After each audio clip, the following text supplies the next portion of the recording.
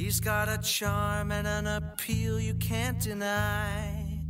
He's just your everyday dumb guy.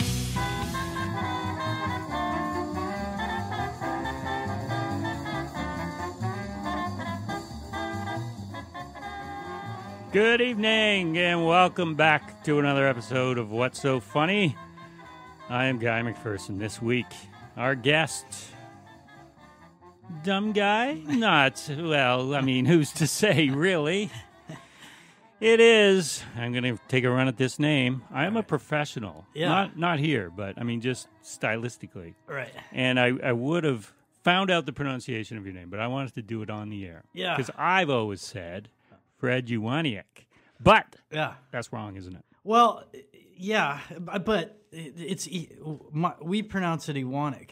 Ewanuick. Who's Yeah. we? Your family? Well, my family. Yeah. But then my dad was up in Vernon where he was looking into some old family and stuff, and they're like, one, we spell it wrong and we say it wrong. And there's a U in there that apparently isn't supposed to be there. Yeah, because that's what threw me off, because I always thought, okay, so I was wrong, but I thought it was Ewanuick, but then I see it's U-I, so then I thought it was Ewanuick. Yeah, but I know. neither's right. Neither's right. So Ewanuick. I probably don't. I don't even. Yeah, and Ewan makes sense because EW usually means Ewan. So I don't know. It doesn't matter as long as the check gets to the right place. I don't care how people pronounce. I actually got introduced once as Jeff Unick, and and I thought that was the best. Well, you know mix-up what? Ever. That's probably a better show business name. It probably is. Jeff It's funny. Unick. Even my dad said you should probably change the name. I was like, I can't be bothered. Back when you were starting out. Yeah. And that was when? Well, gosh, how long has it been? Like, I've been in it. I haven't had a regular job for close to 20 years, 18 years. Wow. Something like that. Yeah. We should say, for those that don't know, they might know you as Hank Yarbo from Corner Gas. Oh, yeah. They're probably going, Fred, who? Fred Ewanuick? Who? Or they What? might know you as Dan for mayor. Yeah. Dan. Shortly lived Dan for mayor. Certainly Yeah. lived, but you know what? It's on YouTube. Is it on the YouTube? Well, some episodes I saw tonight, yeah. Oh, really? And I remember at the time liking that show. I liked it a lot. You know, I especially liked... I really liked first season, and when the guys were telling me about the show before we got going, I really liked the idea of it. You know, this sort of comedic soap opera was how it was set up in first season, and then second season. And I never got the inside scoop, but my feeling was that they got notes from the network, and they're like, "Yeah, we just kind of want to make it more funny." So second season was funnier, but I always liked that idea of first season. This sort of like every episode would start with a previously on Dan for Mayor, and have that underline like dun, dun, dun. That was kind of ahead of its time then. Well, that's what I mean. Like Because now every show's like that. Yeah, you can't just sit down and watch a show in the middle of the season and go, I'm going to get into this. You got to start from the beginning. Yeah, I really like that idea, and I kind of wish we got a chance to do that. And I wish I had one more year because I think we could have really found an audience But I don't get to make those decisions. I just show up and pretend. Yeah. You're a professional pretender. I am a professional pretender, yeah. You know... I get paid to lie, basically. You know where I first saw you? Uh-oh. Where? Uh-oh. Well, I don't know. I just assume it's something bad. Whenever somebody whenever somebody greets me, hey, I'm like, oh, God, what did I do? No, I bet you most people, it's Corner Gas. Although you're incognito now with your beard. Oh, yeah. This is great because I haven't been on the TV for a while. I've been doing voice work, and I love it because I hate shaving. So I'm growing. I don't know when you stop because I don't want to be not that I got anything against hipsters, but I don't want to be that old guy there who's like, oh, God, here's another old guy trying to be a cool hipster, But right. I think maybe half an inch. More? That's probably no, that's where you stop. At half an inch. Oh, okay. Half an inch is when I should stop. Yeah, I think so. Oh, okay. All right. Because now the beards are several inches. Yeah, well, that's what I mean. Like, so I don't. I'm yeah, nowhere I near always that. think you always look like you're in a cult if you have one of those beards. Yeah, or like a ZZ Top cover band or something. Like. yeah. But no, where I first saw you was there was a CBC like a little short film competition. Oh. And I entered, and I didn't win. Oh, I'm sorry. But the winning entry. Fluffy? There was, was that it? It was about a spider? Yeah. Yeah, there was a reading, and you were the star of the reading. The star, yeah. And I went to that. star. And was that ever made? Yeah. Oh, it was. It actually turned out pretty good. Maybe Boy, I saw it. I don't remember. I'd forgotten about that. But yeah, that was... I think mine was better, though. Which one was yours? Oh, you were on the judging? No, but what? I guess no, I thought it would have been at the readings. No, you didn't even get. Okay, Yeah. because there was a couple at the readings, wasn't there?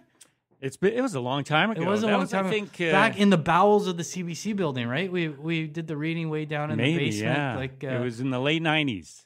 Oh my God! Is that right? So yeah, it would have been in the 90s. Yeah. Yeah, way before Corner Gas. But I obviously remembered you. Well, that's in a good way. I hope. Sure. Not like, yeah. Really? They're giving it to this schmuck?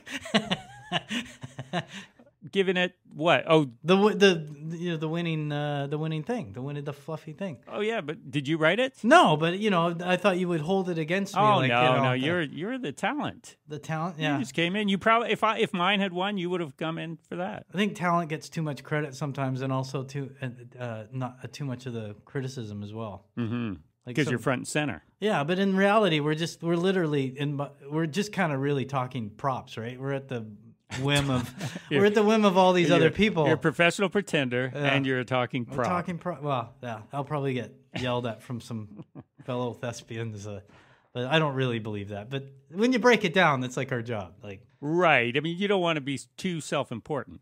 No, I don't think, especially when you're pretending for a living. I don't want to depreciate the value of entertainment because it serves a purpose in society. Sure. Yeah. But we're not saving lives. Maybe actually that's not true. I've heard like people watch a program and it sort of uplifts them and maybe gets them out of a funk. So maybe you sort of save lives at some point. But realistically, we're not throwing our bodies in front of a bullet to save a life. We're just hey, forget about your worries for a half hour and. You mentioned it's been 20 years since you had a real job. Did you say real job or did I just say that? I might have said real job. I forget I've taken too many pucks to the head. I'm like a goldfish. Like, if I turned around now and turned around, I was like, oh, you're a nice looking fellow. Yeah, my wife said the first question should be, are you dumb in real life? I think you just answered that. Yeah, I'm probably. I don't know. You don't. I don't believe I'm dumb. I actually. I think I have I'm not book smart. Like I get really jealous of people like. People that are very intellectual and smart. Have a good wit. I get jealous because I don't have that. But I believe I have a decent level of common sense. Like I'm not street smart. Don't get me wrong. Like I couldn't survive on the street. Yeah. But like I know enough to cross the street when this doesn't feel right. I'm not just going. We're going to walk into it anyway. Right. So you're the Einstein of knowing when to cross the street. Yeah, I'm just smart enough to realize I'm not that smart. Well, you play a great dumb guy. Well, thanks. Well, I mean, you did on Corner Gas. The guy on Dan for Mayor was, a little more regular. Average Joe. Regular, yeah. Is the technical term, I think. Average Joe. And then the other thing, the guy who was in the studio before I said you'd be a guest, he said, he was in this movie about parking. Oh, the Delicate Art of Parking. Yeah. And he said, I thought it was going to be terrible. I watched it and I loved it. Yeah, I get that a lot. People stumble across it and they're surprised by it. And it was Trent Carlson was the director, writer. And that's one of the things I'm still most proud of, that movie, actually. Really? It was my first ever lead role, for one thing. Mm-hmm. And it's the thing, when I watch it, I feel like it's the thing I did my best pretending in. This is going to be a theme throughout the hour. Yeah. It's the thing furthest from me that I've ever done. So when I watch it, I think every character I ever play will always have bits of mannerisms and bits of me that sort of benefit the character that work. But that one has the least of me of anything I've ever done. I saw the movie, but this again was like 2000. Yeah, it was early actually 2000s. You know what? We did that. I shot that the year before Corner Gas. It came out during the first season of Corner Gas, maybe the second season. I can't remember now.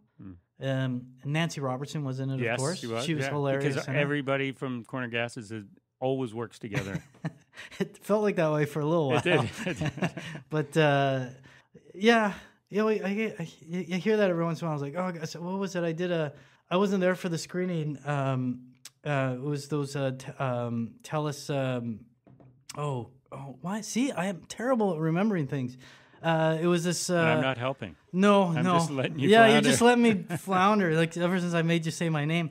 And they had a screening for this thing. Story Hive. Yeah, I did it. Hey. Story Hive. I got it. Okay. And they had the screenings, and I ended up being in two of them. And one of the guys I was like, how'd the screening go? It was, oh, great. But some guy screamed out, he's like, oh, God, does Fred Ewanuick have to be in everything? I want to check. I was like, yeah, actually, I do. I got to pay the bills. Like, come on. Yeah, that's right. Because I remember Corner Gas, and then at the same time, Robson Arms. Yeah, there was a period, too, and I was, like, hopping from, I was doing Robson Arms, and I wasn't in every episode of Robson Arms. It was more like vignette, right? So I was like, I think maybe I was in 5 or 6 episodes. I love my character in that. I love that show. I love working on that show. And then I was doing and with Gabrielle Miller. So it was just me. That's it from Corner Gas, just the two of us. All And then Brent and Nancy made like a cameo and appearance in one episode. But it's Canadian television. We don't make as much as our American friends, so we have to work a lot. Yeah. Okay. Yeah.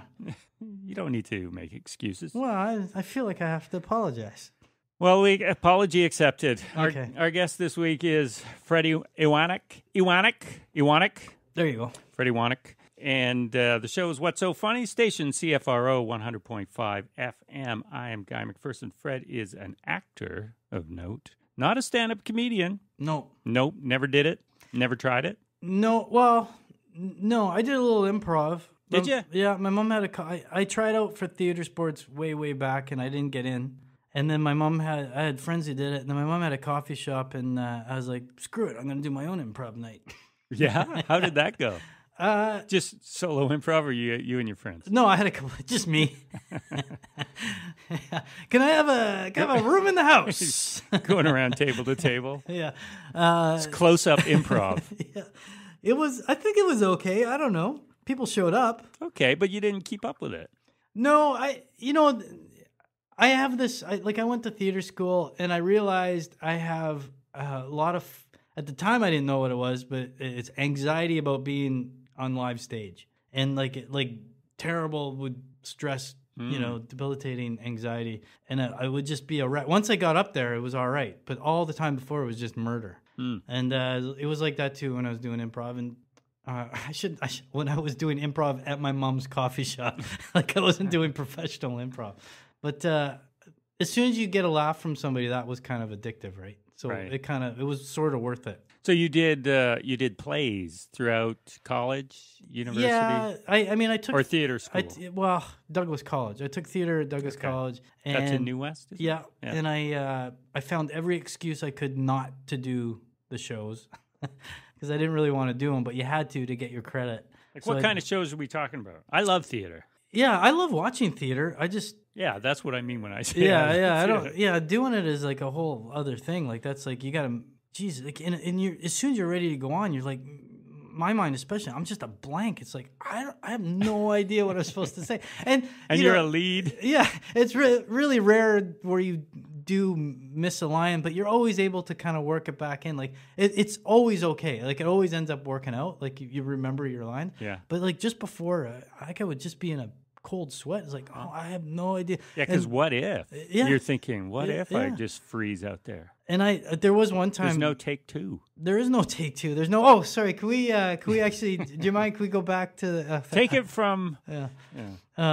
But it always seemed to work out. But there was one time I had a laughing fit. Bisky. What was the name of the show? Bisky and the Banished Cavaliers. It was a terrible production Of a good play? I don't know. I don't know if the play was good. I couldn't tell you because I'd never heard of it. Yeah. And I haven't. Whenever I bring it up, the person I talk I've to never hasn't heard of it. And there was this big sword fight in the middle of it, and half of us had wooden swords, and the other half had metal swords. So there's like chips of wood. People were falling off the stage. It was. I wish it was filmed because it would be a wicked good laugh on YouTube right now. Like it was just. Oh. So it was a serious kind of play? Yeah, it was like a period piece. Like there was all these fancy costumes and swords and you just broke down laughing. Well, but yeah, before one show, I just me and this one guy, we just had it. Just before we were going, we had this laughing fit, and we couldn't do our bit. We would just kept turning away and just ended up walking off the stage. Did you graduate from theater No. school? No. No, I At was Douglas College? Yeah, I got asked to leave, actually. For what reason? I wasn't very good. Oh, they can do that? No, it was kind of my fault, but also I did try to fix it. So I goofed around a lot. Yeah. And during productions or during rehearsals? During class. Like During class. First class of the day was like 8 a.m. It was voice and movement, and the first half hour of class you'd be lying on your back doing breathing exercise. So I fall asleep. It's like 20-something-year-old guy like was up till 2 a.m. before. Yeah. And then the exercises that you just think are dumb. Well, it's not that I thought it was dumb. I just like pretend you're a tree. I felt you're stupid. waving I was wind. awkward and shy, and so goofing around was my way of Right. being cool. I guess I don't know. So they called you in, Fred. Can you see me in my office?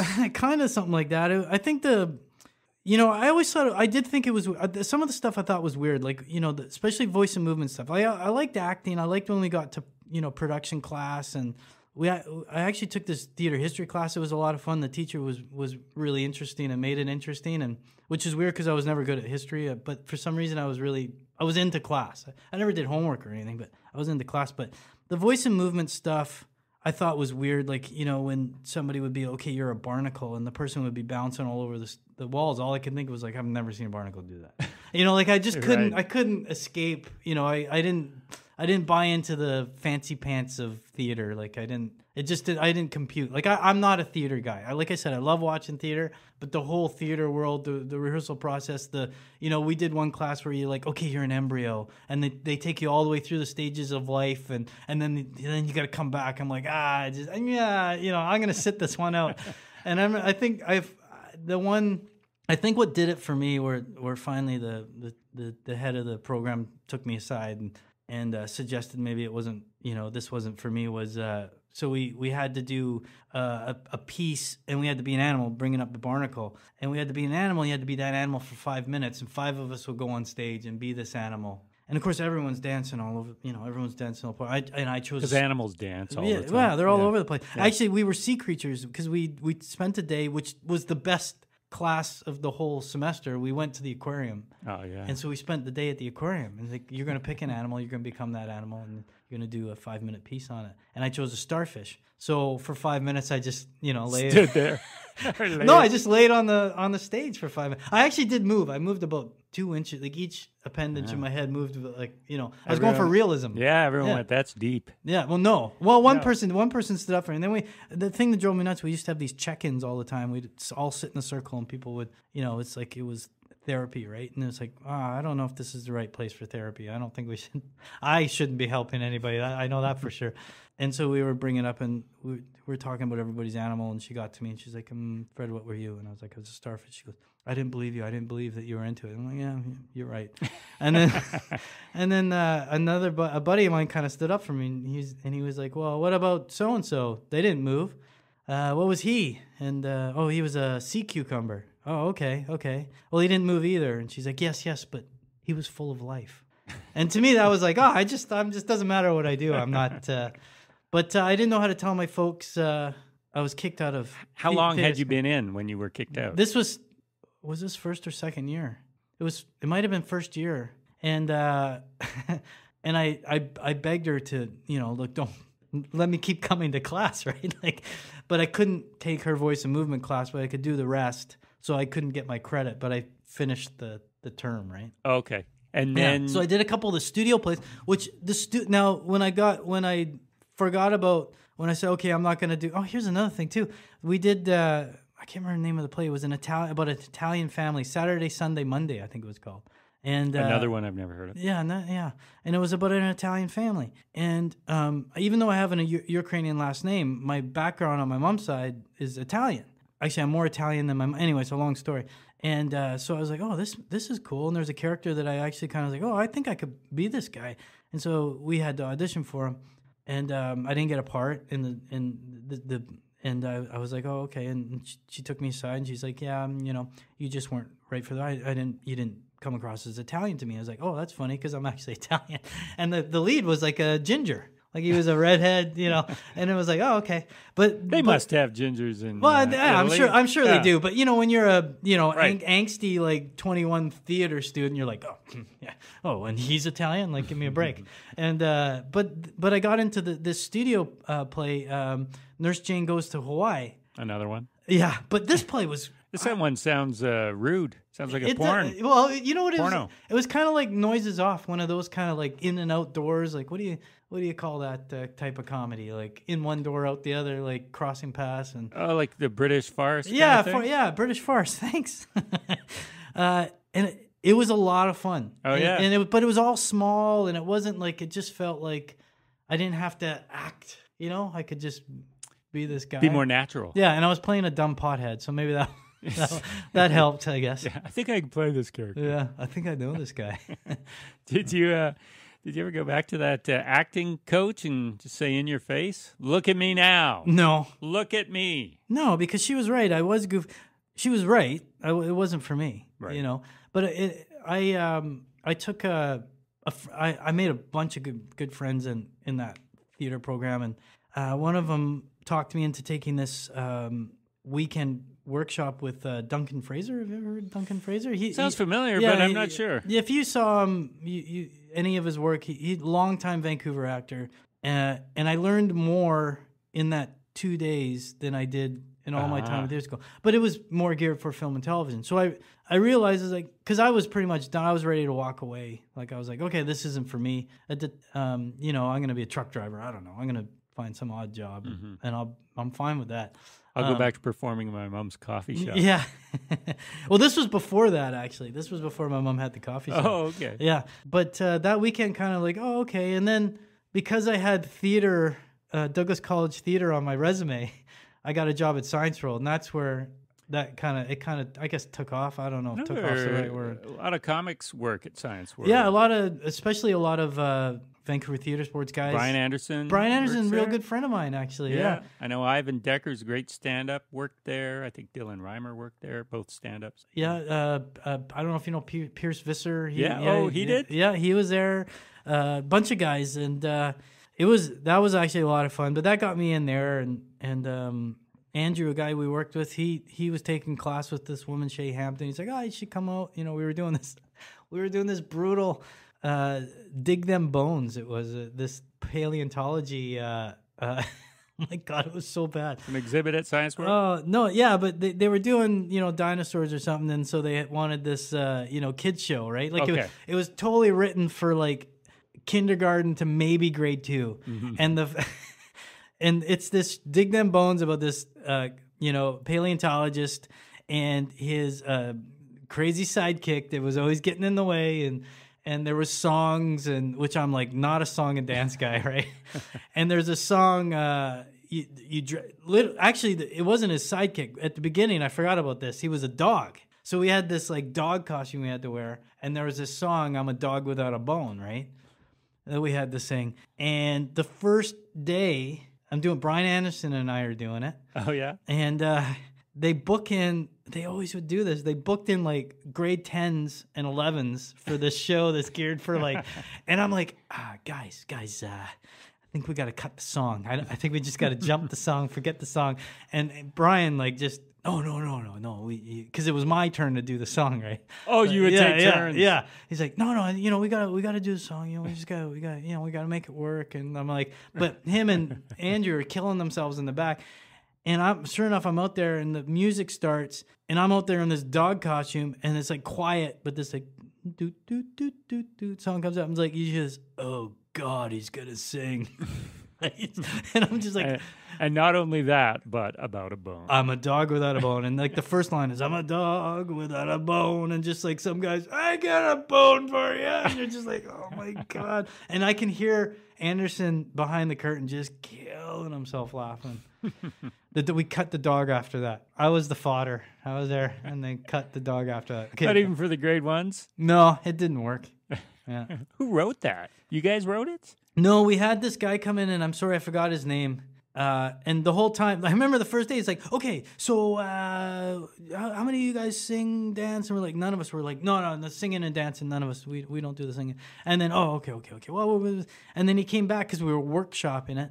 And he came back, okay, I've written a couple songs and a couple dance numbers. And we're like, oh, God.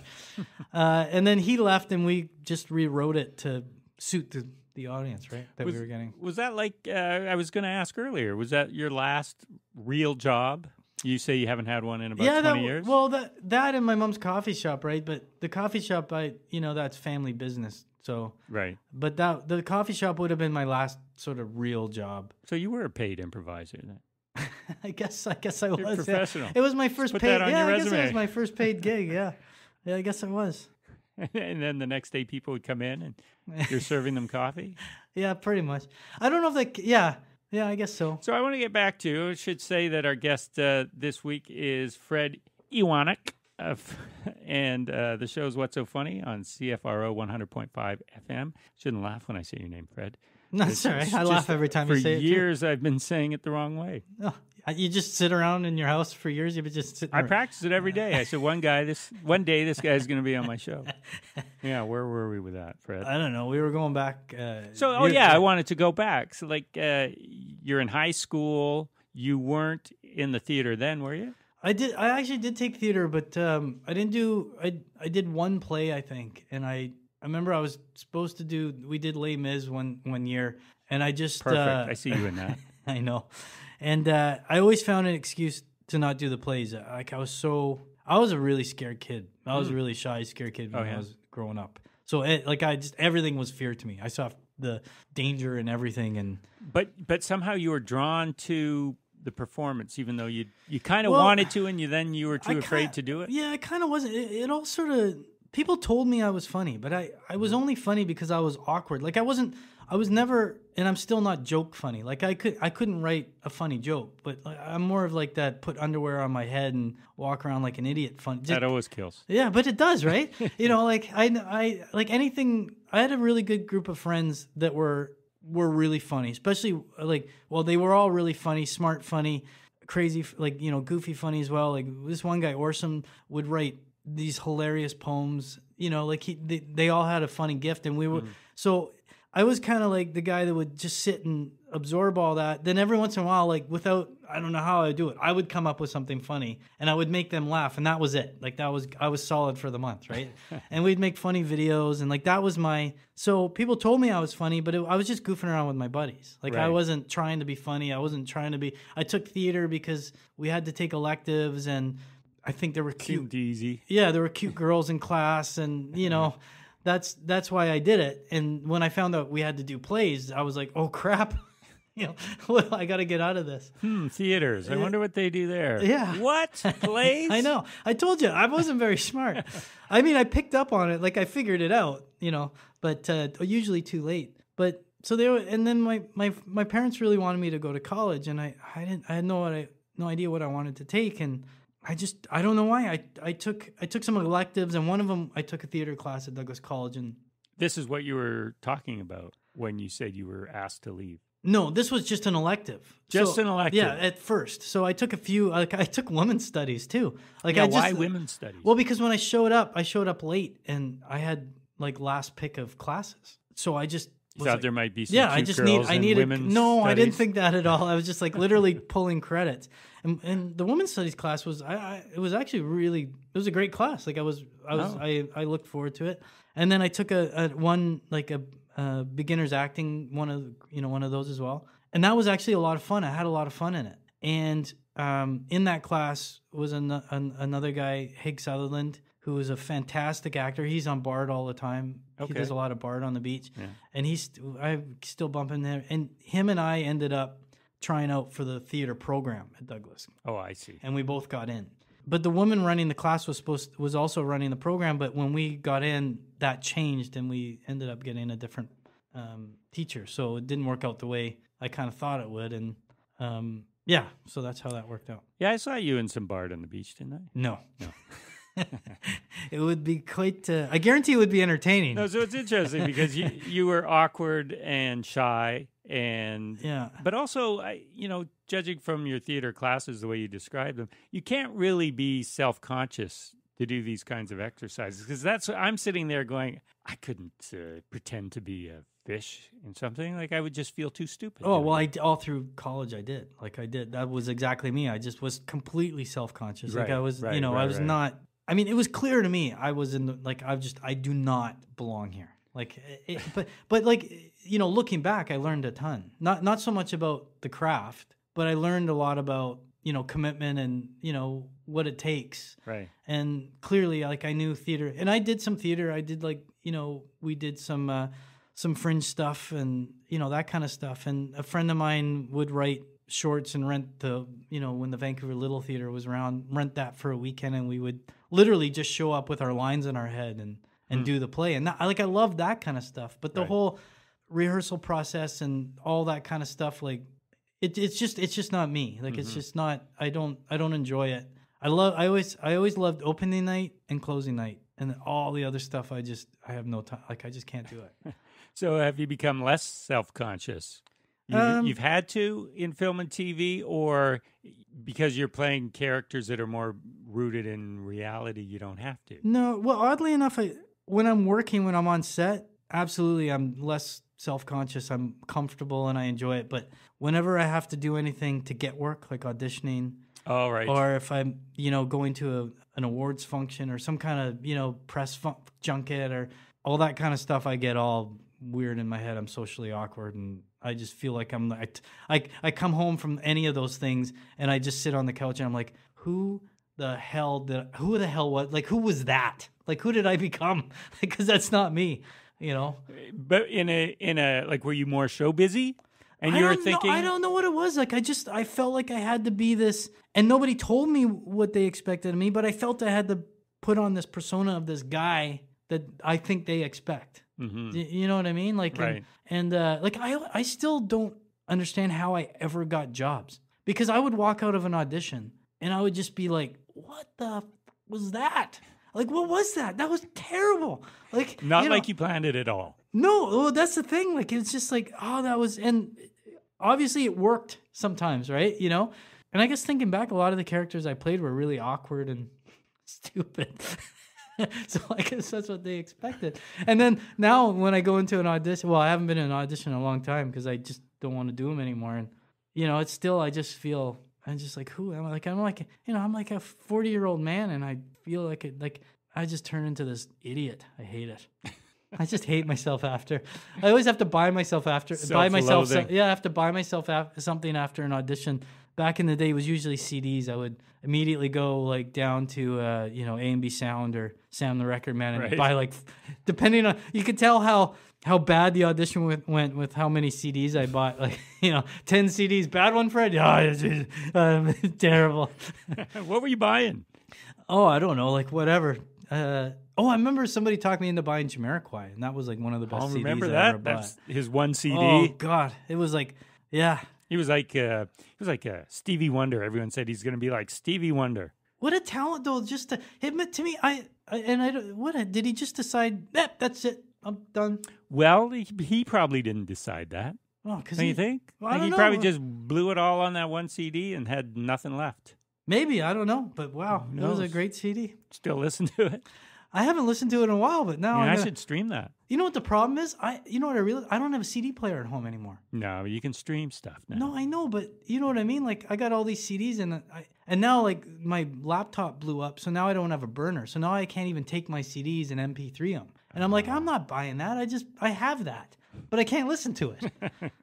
That was a tangent. How did we get onto? I don't know, but I liked it. So you got you graduated or you finished theater school. And I survived. You survived. Yeah. You went out, did auditions, got jobs. Pretty soon after. No, like I said, I started working at the Science World. The Science World. That's when you know you're getting old when things are the. Science World. The Science World there. Down there on Main Street, the Science World. I got there. My first paid gig. I was 22 years old. Dog without a bone. Dog without a bone. I'm a dog. And I think I tried to. Oh, that was the thing too. I was trying to do a Jimmy Durante kind of like when I was singing it, and it was probably way worse than I thought it was. But everyone's going, who's Jimmy Durante? Yeah. Andrew Kinney, who was one of the guys working there too, he was also a theater sports guy from Edmonton that was doing Vancouver Theater Sports for a while too. And he's like, oh, you should come to my acting class. And so I went and audited Shay Hampton's her name, and something about her class I was just going to watch, and then she made me read a scene, and she didn't make me, she asked me. I remember Andrew's like, if she asked you to read a scene, just read a scene. I was like, oh, I don't want to. It doesn't matter. Just, you have to read a scene. So I was all like stressed out about that through I walked to watch. But something about her class it took a lot of fear out of acting, because it took a lot of the power out of, I don't know how to describe it. It's the only way I can describe it. It's just so fluffy and theater, actory when I talk about it. But it made it really easy in my mind. Was just don't do anything. Just listen and react. And she refers to it as acting from source. So you think of your body. I think giggle when I say this. Your body is an instrument, and the words play you. You don't play the words. You're what did you call it? A voice prop? Yeah. Well, see, that's what I mean. You're an instrument, but it really made sense. The words play you. Yeah, and it's not for everybody. And some people really like scene study, and they like to really break it down and like, oh, what animal is this character? Oh, it's a snake. This guy's a snake. They like that. It doesn't work for everybody. Everybody has, and this for some reason clicked. And so I was like, I wasn't thinking of getting like, oh, okay, now I'm going to be an actor, but I was like, I kind of like this class, and I want to take it. And she took me on, and how many were in the class when you were auditing? Like 10, 11 people. Okay, and so when she took you on, was that privately or in another group? No, in a group. So, every week there'd be like, 10 to 12, maybe not even that big, 8 to 10 people. Okay. And it was really kind of freaky, because you'd sit at a table with your scene partner, and she'd give you the scene upside down, so you've never seen it, and then you would just, open, flip it over, and you would have to go back and forth, and you were never allowed to look at the script when you delivered a line. You'd have to get the line. So it was painful to watch, because it'd be like, somebody would say a line like, why did you say that? And then you'd have to look down, get the line. So there's this moment, what do you mean, why did I say that? So it was like terrible, but it was a great way to... You didn't just recite the words on the paper. Yeah, well, like you couldn't, like, right. Even if you could, like, some people could only get 2 words at a time, right? But she would just, like, if somebody started reading off the paper, she'd be like, no, and she'd just, like, scream at you, no, off the page. The word plays you. Yeah, and then that scene you would memorize and you would bring back for the next class, and then you would do it, like, on your feet. And then you're listening. You're not waiting for the next memorized bit in your head. You're listening. Yeah, and then you're present. You're going to pull that out from the recesses of your brain. Yeah. And it just, for some reason, it stuck with me, and like it clicked. Sorry, it stuck with me. Well, it did stick with me, because that's how, if anyone ever hires me again, that's the way, the process I guess I use. But where were we going? Oh yeah, so I wasn't really thinking about acting. Like, okay, I'm going to be an actor now. I was still working at Science World, and the only thing I didn't like about that job was I had to have a name tag. And I was getting close to 30 at the time, and I was like, I don't know. I don't want to be 30 and I got a job where I got to wear a name tag. Like, it's not a big deal, but to me, for some reason, that was like... But it's not fast food. No, it's the Science World. Here's the thing. It doesn't matter what you do, and it's true. If you like it, it shouldn't matter, right? It doesn't matter what you're doing. Yeah. But for some reason, the name tag bothered me, and I was constantly getting pulled aside. Fred, you need to put on your name tag. I was like, oh yeah, I lost it. But okay, we'll get you a new one. And yeah, oh no, absolutely. And I would constantly be losing my name tag. I don't know why it bugged me so much, but anyway, in that class, there was an agent there who's still my agent now, who came in and saw me and took me on, and then started sending me out for auditions, and I kept started booking little things here and there, and so it just kind of... And slowly you had a career. Yeah, which was... Actually, the first year, I've been so used to having a regular job where people take your taxes for you. So I had this great year. I had booked like 4 beer commercials that year and a Mitsubishi commercial, and they were all U.S. nationals. I was like, oh, you got to be kidding me. And the checks were coming, and I was spending them as fast as they could come. I was buying like stereo equipment. I bought a car, and I'm like, CDs. This is amazing. Yeah. And then tax time comes, and it's like, all right, like $30,000. I'm like, what? It took me 3rd season of Corner Gas to pay back the tax man. Oh, man. Yeah. I had to set up a payment plan with CRA, because they phoned me. They're like, well, what can we do? And I'm like, I don't know. You tell me. I go, I don't know. And he's like, all right, well, how much can you afford a month? I'm like, yeah, $100. And he's like, okay, well, but you'll have to do, I was like, yeah, as soon as and then I got Corner Gas, so I could pay a little bit more. And, wow, thank God for Corner Gas. oh my God, yeah. 5 seasons? How many seasons? 6. 6 6 seasons in a movie. And then Brent pulled it out from under you. He did, yeah. Bastard.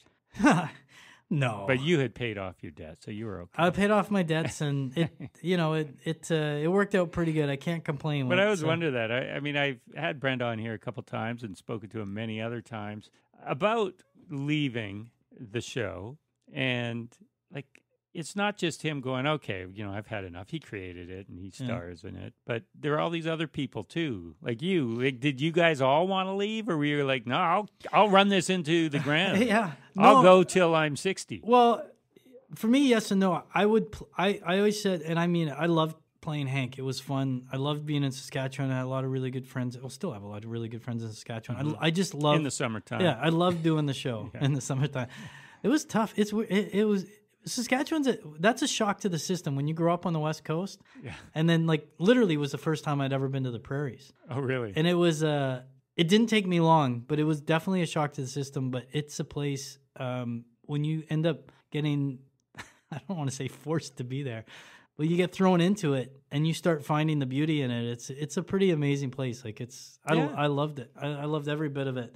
But yeah, I always said I would have played Hank as long as people wanted to see Hank. Mm-hmm. And if people wanted to see Corner Gas for 20 more years, I would have been happy to do it. Well, you went immediately into Dan for Mayor, but was there ever talk of, hey, a spinoff? They used to do that all the time. Yeah.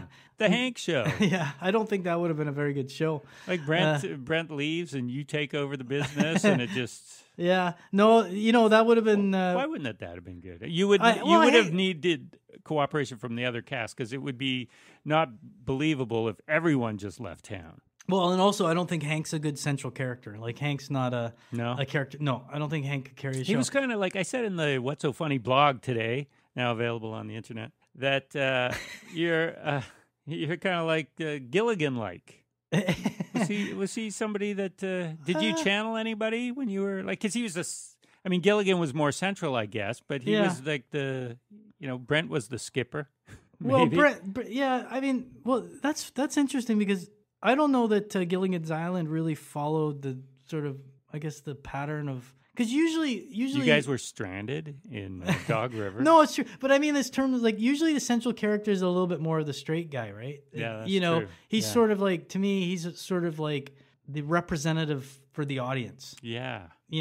And so to me, a character that's going to be that guy needs to be a little bit more of the straight man. Like, even Bob Newhart, as funny as Bob Newhart is, he was really the straight guy in both his shows. He was the straight guy. Yeah, he's the anchor. Yeah, so you need that. Keeps it grounded, and there's all the things happening around him. To me, you need that kind of character. And Gilligan's was different. It was weird because it worked, and it was a different time. I don't know. I don't know if Gilligan's Island would work now. I don't know. No, probably not. We're too savvy. We're too savvy to know. I get chuckles out of it, but yeah. So you would have played Hank forever, but there was no talk of a spinoff. No, there's never any talk of a spinoff. And it's funny because when Dan from Air came out, a lot of people thought it was a spinoff. So I think they had trouble. It's like, oh man, where's your hat? Well, I'm not that guy anymore. Yeah, you are. You just Hank without a hat. And like to me, when I watch it, I'm like, no, I'm not. But then I was like, yeah, okay, I understand. And yeah, what's this? Oh, is this the Gilligan's Island? What is this? Oh, Dan from Air. I'm an idiot. I love this. I actually really love this opening theme. This is the theme song for your old sitcom Dan from Air. Yeah. Right. I really enjoyed that show. Yeah, I miss it. I miss every once in a while. Mary Ashton Toth, who played my love interest, she got me on the Fail blog. You ever get on Fail blog? Nope, I don't know it. Fail blog is it on the internet? It's on the interweb. It's on the www.interweb. All right. It's just like usually people doing stupid things, but she gave me this book, Fail blog book, and it's like silly signs, wordplay and just of real stuff. And so every once in a while we'll still email back and forth like YouTube fail blog links, and it always makes me laugh. I miss that show. I miss it was I would like to have a do-over on that show. Mulligan. Yeah, I really would like to have a mulligan on that show. I think that show, for a lot of reasons, I think it could have been. I think it could have been really good if it was given a chance to really find itself. And two, I think I want another go at it, because I don't think I ruined the show, but I don't think I was, because I took it seriously. Like, don't get me wrong. Like but I don't think I approached it as well as I could have. No, you didn't pretend hard enough. I didn't pretend hard enough. I mean, the thing, you foresaw. Yeah, well, the thing that here's the thing is, like, I honestly, like, I always show up with the way I think something should be done, right? But then I always cave to what the director or the showrunner wants, right? Because you gotta have to. You do. I do believe you do, and because it's their show. Unless I created the show, it's their. I work for them. It's their show. So it's like I'll do what I want as soon as somebody comes and talks to me. Well, we want to do. Okay, that's what I do. That's what I try to do. But I think there's times when I watch that show where I could have maybe stood up a little bit. I know what you're saying, but you know what? I think if you just let me go this way, it'll work better. I wish I had subtle difference or a big difference. No, mostly subtle. But like I think I could have stood up. I had a little more confidence in my abilities in what I saw in the character, especially. And I think I had trouble in first year with being the straight guy. Like I was used to getting the laughs or being the goofy guy. And it wasn't a jealousy thing. It's just I wasn't playing the straight guy properly. And then when we got to second season, sort of the dynamic of the show changed. And it was I was just kind of getting my legs about halfway through second season. Well, I mean, you still got laughs. Yeah, but maybe that's a problem, because you are a comedic actor and you should be getting laughs. Yeah, no, don't get me wrong. I think the character needs to get laughs, but I think. I mean, but maybe you more than the others. I don't know. Like everybody in that show was. I don't know why that show. I have no idea why that show didn't go. Because like when I look at the people we had like the writing was fantastic. Like the scripts were great. The show looked good in my books. The cast we had were so like really, really funny. Everybody made me laugh, and they were really good people too. So like going to work was awesome. Like it was just, I really look forward to going to work. Where was it filmed? It was filmed Toronto and just outside of Toronto, Kitchener-Waterloo, a little bit of Hamilton. Yeah. The Hammer. And I wish I could do that show over again. Well, people should give it another look on YouTube or whatever episodes are up there. I don't know if they're all up there, but I don't even think you can get DVDs. Like it just seemed like because it was a good show. I know, and like it just seemed when CTV decided not to renew it, it just seemed like all right, everyone just kind of walked away from it, and I always kind of wish, well, hey, maybe CBC will take it, and they're like, no. That happens so rarely, and I don't know why it doesn't happen more often. Where in the States or Canada, where it's one network doesn't like it, well, it doesn't work for them. They don't like it, whatever. But take it to another network, and now there's so many options. Yeah, I don't know. It's a weird business because I know that they were doing another show, and Mark Farrell, who was one of the creators on Dan for Mayor, when he was also co-creator and showrunner Corner Gas, and he had another show, and he phoned my agent and said, hey, I want Fred to read for this, and my agent did a little, because he was like, well, we'll just bring him out and have him read for network, and he's like, oh no, could you just put him on tape? And so it did a little my agent did some digging, and he's like, yeah, I don't want you to do this, and I'm like, what? Why not? He's like, well, he did some digging, and the network just didn't want to have anything to do with anybody from Corner Gas or Dan for Mayor. And I was like, well, that doesn't make sense. So there's like a weird kind of like, in Canada with the network, sometimes I think there's kind of like, oh, well, we're not, that they're a CTV person, or they're a Global person, or they're a Rogers person, or they're a CBC person. Yeah, you don't often see them. No, I mean, do you? No. Well, Murdoch Mysteries did, didn't they? Weren't they like? I don't know. Murdoch Mysteries started on. Didn't CBC buy them after a few seasons? They moved them over.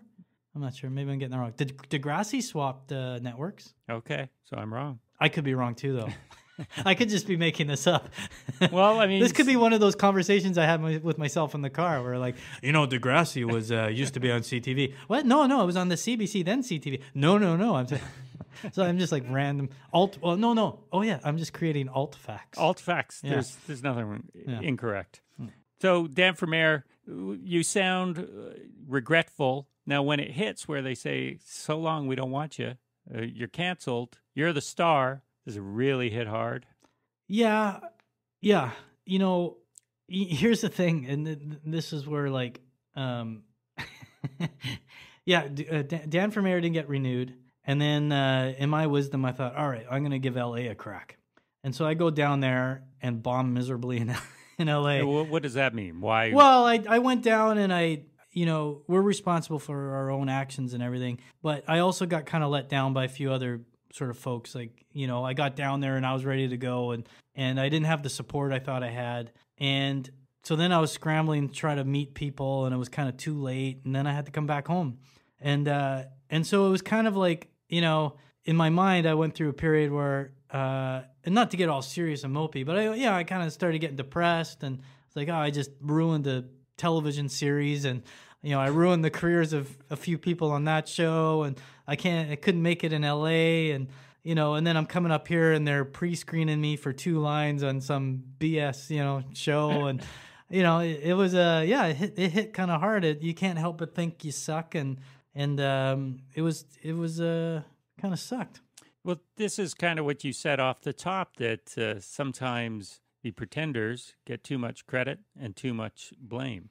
So it certainly wasn't your fault. It's a group effort. It is a group effort, and as you say, you take direction from the director and the showrunner, but they're not front and center. Their face isn't out there every week, and the title isn't their character's name. No, but and when I say a do-over, I don't think I crapped the bed, No. But I just think it in general, like if a lot of the things I've done, I would really, really love a do-over on that. But do you think it could ever happen? No, I don't think it could ever happen. Which lasted longer, Dan for Mayor or Hiccups? Well, they were the same. Actually, I think they technically lasted longer because we got the news first. And then I think it was another week or 2. They weren't answering their phones. Maybe. We don't want to lose this one. You'd have to ask Brent about that. Don't answer the phones. We're just going to show up. We got the scripts. We're just going to show up.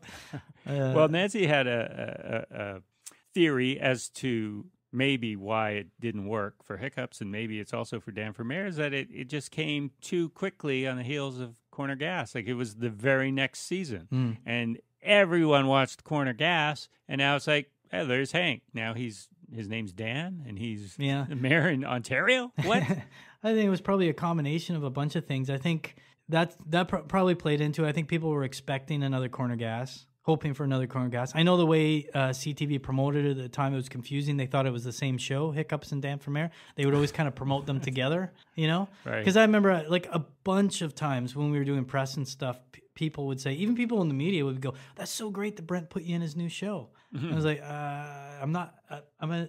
Actually, I'm in this other show. And then I also think the sale of CTV to Bell Media also had a thing, So there's a bit of a cleaning of the house that was going on as well. And I remember in season 2, we had some of the new execs come to a read through one of the episodes, and they literally just sat at the table with their hands crossed and didn't laugh once, and kind of went, "All right, we're not."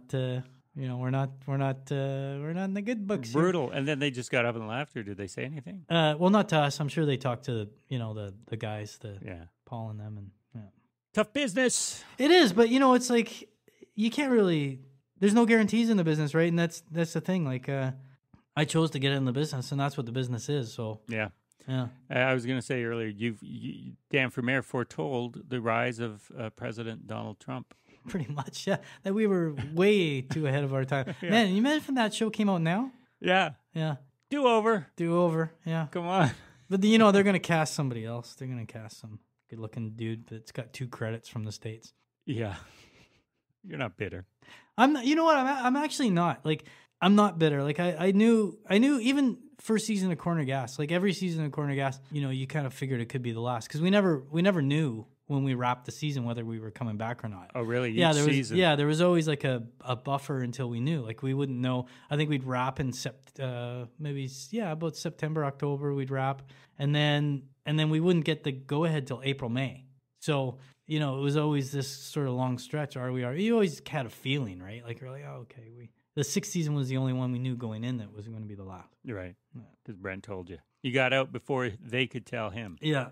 Yeah. I remember the lunch. We had this lunch, and I was like, you know, you kind of knew something was up, but to me, I was like, oh, you know, they got us for 2 more years. Are they really going to cancel?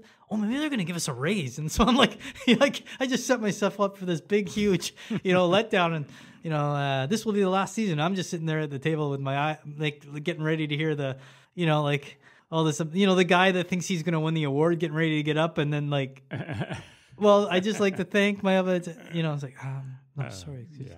You're going to get a raise. You're out getting new stereo equipment. Yeah. So what you got now? You say you don't do auditions anymore. And No. You said if anyone hires you again, but you mentioned earlier voiceover work. Yeah. So this might have saved my acting career, because I've been thinking about different business opportunities, and I got into a little bit of writing, which I like writing, but I realized I can't write on a deadline. I can write when I'm inspired to write. That's a tough, it's tough to be a staff writer when you're like, yeah, I don't know if I can have that to you by tomorrow. So I started auditioning for voice stuff for animation, and I booked this show Dino Trucks, which is on Netflix. It's a kids show, a DreamWorks Netflix thing, and cool. And it's like literally the best job I ever had. Do you have a crazy voice or just your voice? It's kind of my voice, but like it's like I don't even know what to say without sounding like it. It's like hey everybody, what's that? You know, it's kind of like that. So it is a voice. Yeah, it's a voice, and his name's Click Clack. And then the coolest thing is like, so I'm like, now this is what I want to do. Like I love everything. Like you don't have to shave. Well, I don't have to shave, but even like everything about the business I love. Like even auditioning, I get excited to go audition, which is bizarre for voice work, because like. And which is bizarre, because like I hate everything about trying to get work for TV film, but for animation and voice work, I actually really get up for auditioning. And working at you're like a bunch of adults, and you're standing around in a circle in front of the mic, and you're just like your cheeks hurt from laughing because you're all making these voices, and it's just such a great time. Like it's. But when you actually record, aren't you by yourself? Well. Yes and no. I mean, like sometimes you go in for pickups, but generally they try to get, at least the shows I've worked on, they try to get you all together. And here's the coolest thing. It seems like as soon as I made the decision, it's like, you know what, I'm going to focus on this. I'm going to try to get a foot in this side of the business because I really enjoy it. Brent came to us. I don't know if you know this. Yes, I was just about to say. Yeah. So, sorry, did I tell jump the the gun? listeners? Oh yeah. So we're starting recording episodes for an animated Corner Gas. Yeah, that's great. Yeah, it is like, it's amazing how these two worlds like came together. And the scripts are really funny, actually. The ones we've recorded so far, we're still recording, and we're in production. And we did a little demo, and the demo was really funny. Like I was like, when he first told me, I was like, oh yeah, I was really excited because it melded the two worlds. But I was like, how's that gonna be? And so we did this little demo that they used to shop to networks and kind of show CTV. It's like, see, this is what it's gonna be like. And they showed us the demo, and it was really funny. Like it really works. Like it's I'm really excited about it. It'll be like a half hour. Yeah, they're doing like 22 minutes, so a half hour spot. Yeah. I think it's going to be on Comedy Network, but not for a while. Probably early 2018. And is the whole cast involved? Well, yes. Sadly, not Janet Wright, obviously. Janet Wright just passed away. But it's actually kind of a cool story that came out of that. Her husband, Bruce, suggested a really good friend of Janet's. So they auditioned her. Yeah. Corinne. Is she an actor? She's an actress, yeah. She's done voice work too as well, but she's also an actress. She's a great stage actress. And I felt like I did a Trump there. She's a really great actress. She's the best. She's fantastic. She's the greatest actress in the history of actresses.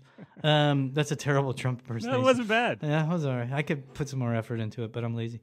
So Brent and them auditioned her, and they chose her. And so it made Bruce really happy because she's such a good friend. Right. And when we were doing the voice, she's in Toronto doing the voice with a couple of cast, and there were moments where it just kind of took your breath away. It was like, oh my God, like she really kind of captured Emma. Yeah. Like, vocally. Well, she definitely has her own sound, but she's also got that bit of Janet, like the tone of the voice, the the smoking a cigarette, like I don't know how to say that without, because it's a great thing. And there were like I was Nancy and I were like or side by side by the mics, and there were moments when we were listening to Corinne say her lines, and I looked at Nancy, and we'd be like, oh my God, that's. It's like just give you a little bit of a chill. Like it's really nice. Oh, that's great. But everyone else is the same? Yeah, everybody else is back. And I think the only time you'll see some differences is with some of the city folk. They're bringing in new people for city folk, like the townspeople and stuff will be different cast, but some of the other sort of What's main. his name? Brent's dad. Yeah, he's back. Oh yeah, they're all back. Yeah, but he's a Toronto guy, right? Yeah, so there's 3 of the cast are in Toronto. Tara's in Toronto. Yeah, Tara, Corinne, and Eric are in Toronto, and the rest of us are in Vancouver. That's it, Eric Peterson. Yeah, and but we do a connection, like a live connect, so we can all hear each other. Do it over Skype. Yeah, kind of Skype. Yeah, kind of a Skype. Oh, you're breaking up. What? Yeah. Beep, boop, boop, or whatever the sound of the thing is. So that sounds like a lot of fun. And then you'll do like a whole season. You got the scripts for... Yeah, we're doing for sure 1 season, 13 episodes. I hope we do at least a few more because I want to. Yeah, because you get to be Hank again. Yeah, so it's, there's probably people going out there going, oh my God, really? Come on, could that show just please die? But then there's gonna be a lot people who don't like everything. I know, but on social media, there's been way more positive reaction. Like people are just fans of the show are really excited to see what it's going to be like. So hopefully we don't disappoint them. I'm pretty confident we're not going to disappoint them. I think they're going to be really happy with. Yeah. Because if the animation I've seen from the demo is really cool, and the scripts where it's cool is like it's still the tone of the show, but when they do the flashback stuff, they can get really kind of off the charts with that. So you can go anywhere. They can go anywhere. Yeah. So I think that's where they're going to see get a little bit more fun. Corner gas on the moon, even. Maybe, I don't know. Yeah. I don't get to write the stuff. I find with animation, I'm hung up a lot on what it looks like. Right. And if I'm not a fan of Futurama because of the way they're drawn, but I think it's funny. Right. But I just don't watch it because of that. Whereas really? I like The Simpsons. I like that look. I don't like the Family Guy looks. Interesting. What is it? Just the characters? No, it's the way it's drawn. Just visual. Oh, yeah? Yeah. And what about South Park? I don't like that. No? Yeah. And people just rave about it. Yeah. I don't like the look of it. It's I a love bit Dr. risky. Katz, though, which is very raw. I haven't watched that. I know the one you mean, but I've never seen an episode of that. Oh, it's my favorite of all time. I'm going to check it out then. They're all on YouTube. Oh, then I'm definitely going to watch it. Yeah, there you go. Along with Dan for Mayor. It's not on YouTube. It's not even on. I don't even think it's on It is on YouTube. On the YouTube. Sorry, I heard YouTube and I probably repeated YouTube, didn't I? But I was thinking Netflix. Yeah, no. Yeah. Dr. Katz is on YouTube. Okay, I will watch it on the YouTube. I was gonna, what was gonna happen? I was gonna go home and get on the Netflix, and it's like that a-hole. I get finished Netflix. Oh. Okay, Fred Ewanuick. How was that? That was good? That was good, yeah. Yeah, the pronunciation? With the power, you had power behind it, too. Yeah. I'm like... And I didn't giggle after it. No. I sold it. It only took, what are we, an hour in? We're past that. Oh, my God, a past. Holy crap. Yeah, we got to get going. I know you said this is past your bedtime. Yeah. So I've kept you long. I appreciate you staying up, drinking coffee. Yeah. You're going to be up all night now. I'm going to be up all night. But it was good. Watching Dr. Katz. You should. You should. We're going to look forward to the Corner Gas animated, and what was that other animated show you're in, the kids one? Dino Trucks. It's for the little kids, but it's like when I was I think parents will like it too, but it's like big dinosaur trucks. It's based on a series of books. Mm-hmm. I remember watching those kinds of shows with my kids. Oh, God. When if I was a 7 to 8 year old boy back again, I would be all over the show. Yeah. But the key is to get the parents to like it too. Yeah. Is it that kind? I don't know. I'm not a parent, but okay. I watch the episodes and like them. And you like them. So there you go. You're a grown up. That's what I mean. Yeah. A grown up. I'm a grown up. Yeah. Okay, I don't feel like a grown up.